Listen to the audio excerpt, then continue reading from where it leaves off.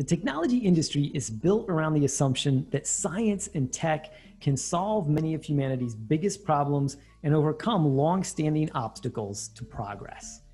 However, that narrative has been fundamentally called into question in recent years as systems like artificial intelligence and facial recognition have actually reinforced the racial divide and are potentially making the problem worse. Now what?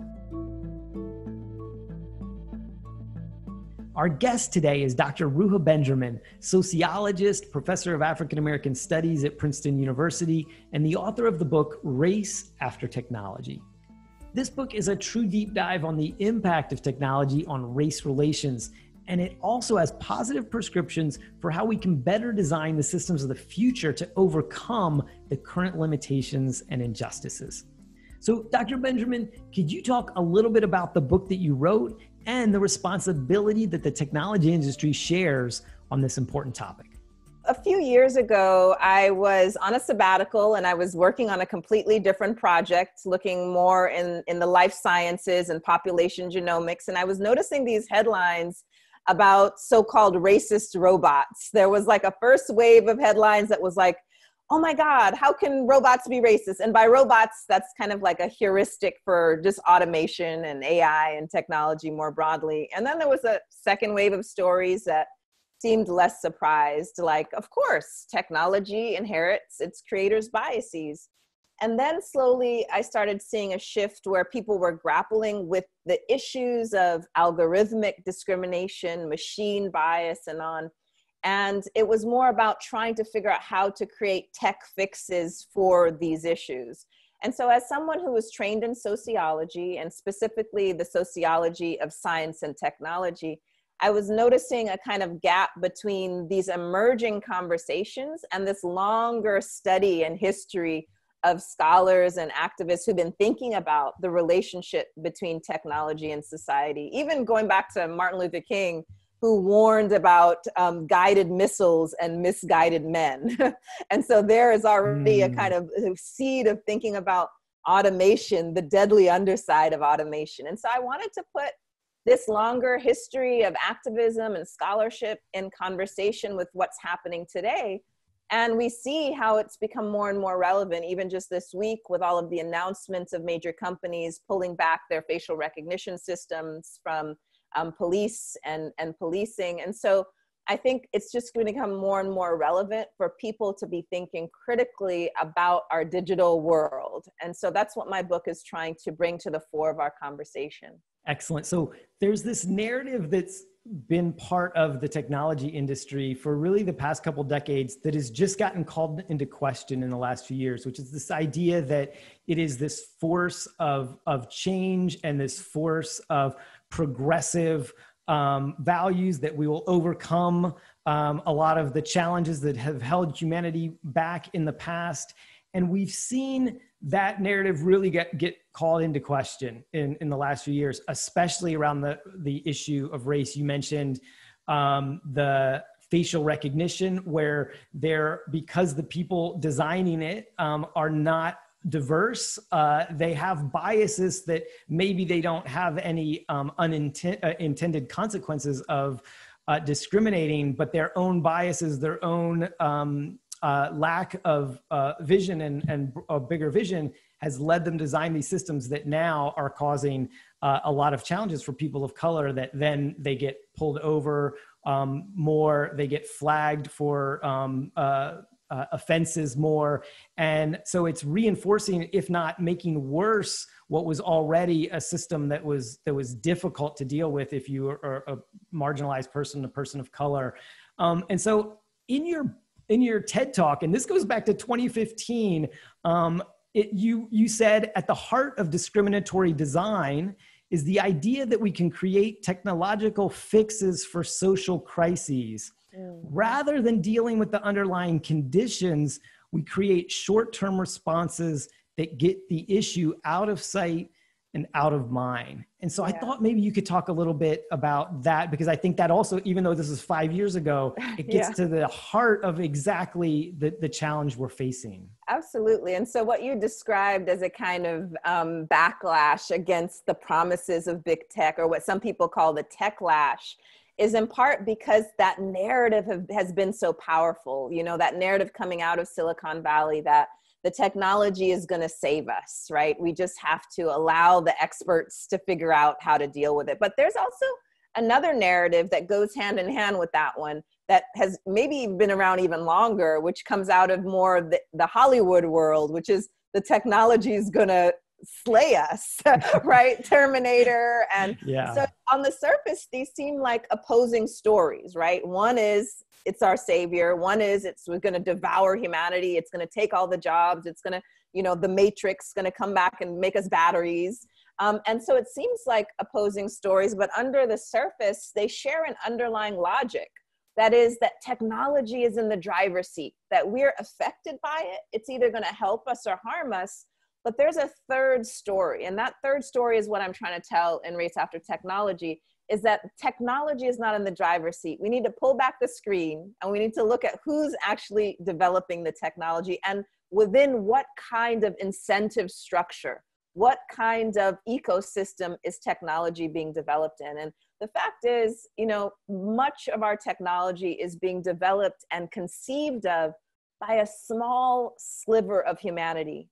And this sliver of humanity has projected onto everyone else its own vision of the good life, what it considers to be efficient, even unbiased, as one of the promises that comes out of it, the neutrality of this particular population. And that is correspondent with the invisibility of whiteness and the hubris of patriarchy. In fact, when we think about, we know what's better for you than you do. And so I think what we have to do is to think carefully about this third story, who's behind the screen, and not only consider diversifying who's behind the screen. That's important, but it's not sufficient, because if the ecosystem remains the same, if the context and the incentive structure in which that diverse workforce is developing technology remains the same, and by that I mean where the profit imperative trumps other kinds of public goods, then you can have as diverse a workforce as you want, and we're still going to get many of the same problems that we see today. And so when it comes to, for example, you mentioned facial recognition, first of all, the facial recognition systems don't work very well. And yet they're so bought and sold across our society in every institution, not just policing. So what that tells us is that stuff can not work and still be profitable. That's the first thing. But the other thing is, even if it worked perfectly, even if it didn't have all these false positives, most of which are false positives of darker skinned people, which is even more dangerous when we think about the current climate. But even if it worked perfectly, if it's operating within institutions that engage in discrimination, that are breaching people's privacy rights, then even a technology that works well is dangerous. It might be even more dangerous by working well.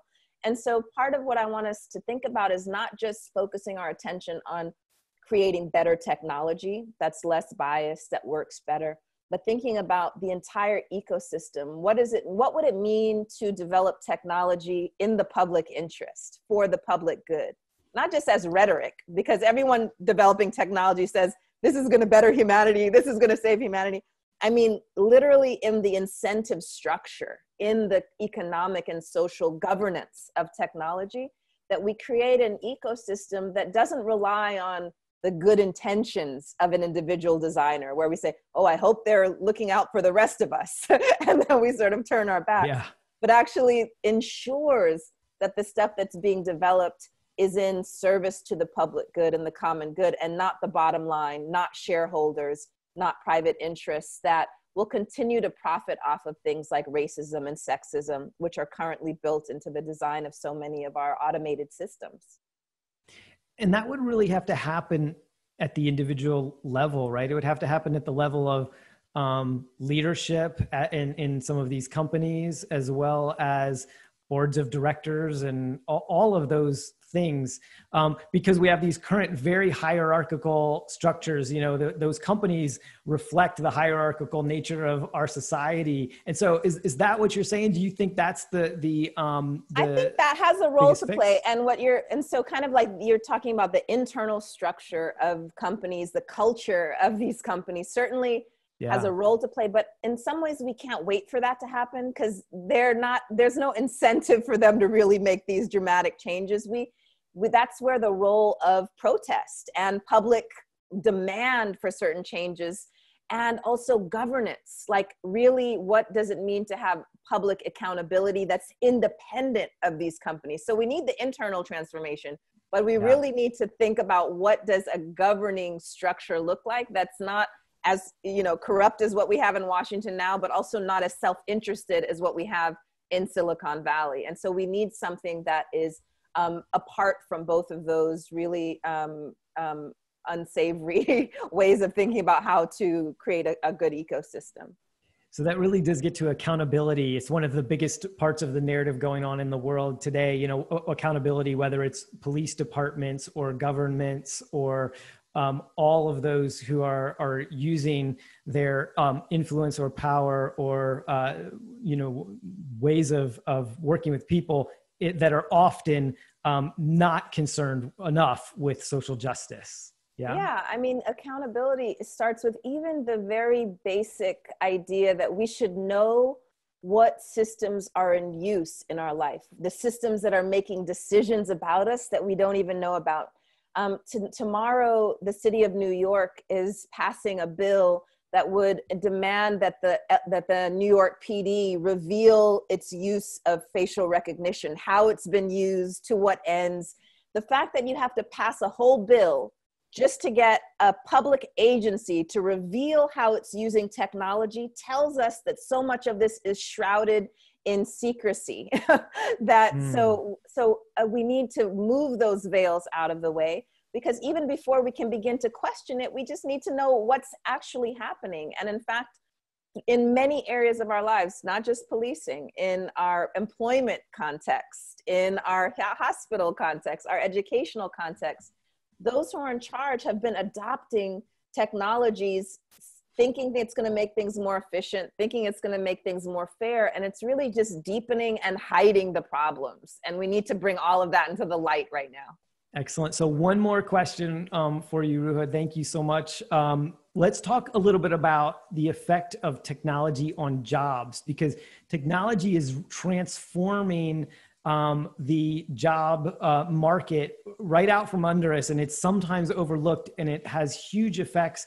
And what is the effect on that in social justice and these types of things? Because obviously the jobs that are being created are often in technology, and the jobs that are being eliminated are often jobs that are held by people of lower income that are sometimes at the most risk. And so would love your perspective on that. Yeah, absolutely. So there's two different ends of this that I think are important to keep in mind. One is the basic idea when we talk about tech jobs, we often have in our minds the white collar jobs, the engineering jobs, the high paying jobs, right? Is the reason everyone goes into STEM. But underneath that, there are a whole layer of jobs that support the tech industry, that are tech jobs that aren't identified as such. For example, the armies of content moderators around the world, not just in the United States, who filter what we actually see on social media and in our digital lives, make it even usable. We wouldn't even be able to use these technologies because we would be so disgusted at what we were seeing if it were not for armies of content modders who actually, in many cases, are traumatized by their work. And so there's a great documentary on Netflix called The Cleaners that are about the people who do this, and a fantastic book called Behind the Screen by my colleague that you all should look up, that really shows us this whole area of tech labor that we don't consider. So that's one thing to keep in mind. The other is all of the kind of blue collar work, for example, Amazon warehouses that not only rely on these technology platforms, but then deploy it against their own workers, automating work, using algorithms to keep track of how fast people are producing, that makes the labor even more oppressive than it already is. So that we know we have accounts of Amazon warehouses in Minnesota where the mostly Somali workforce have to hold up signs and protest that say, "I am not a robot. because they feel like their own flesh and blood is being automated. And so there's that deployment of technology back on the tech workforce. Then there's a whole other area that I think many people may start to relate to more, which is the way that even at the point of entry, when we're being hired for work, that process is being automated, that your interview is not even with a person, it's with a system that's now judging you according not just to what you say and how you act, but thousands of data points that's being compared to existing top performing employees in these organizations. So if, for example, many of these organizations have engaged in discriminatory employment practices, let's say for the last 50 years, that makes it homogenous according to race and according to gender, and you're being compared to them according to these so-called neutral data points, what's happening is that those same divisions, those same forms of discrimination are being reproduced under the guise of neutrality. And that's what I call the new Jim Code, because now you don't have a sign hanging in the door that says blacks need not apply. You just do your interview online, and then your posture, your vocal tone, your eye twitch, everything is being compared to a homogeneous workforce, and then your application is filtered out. So what I'm trying to say is that technology and employment, they intersect at so many different points. And what we have to do is rid ourselves, disabuse ourselves of the idea that technology necessarily makes things fair, because often it doesn't. It hides forms of oppression and discrimination under the guise of this kind of progress that's technologically mediated. So we need to wake up.